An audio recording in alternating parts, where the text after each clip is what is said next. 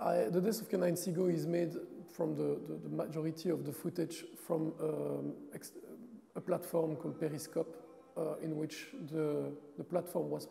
proposing this kind of utopia that you just open it and it looks like a map,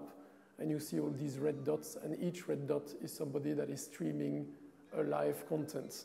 Close to Miami in Parkland in the early months of 2018, there was a school shooting, the Parkland massacre at the Marjorie Stoneman Douglas High School, and this has triggered on Periscope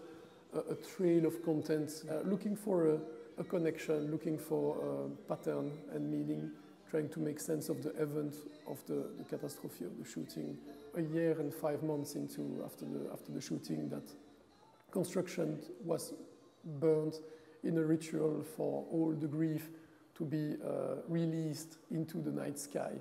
That kind of concludes the kind of downward spiral that the film documents in some way.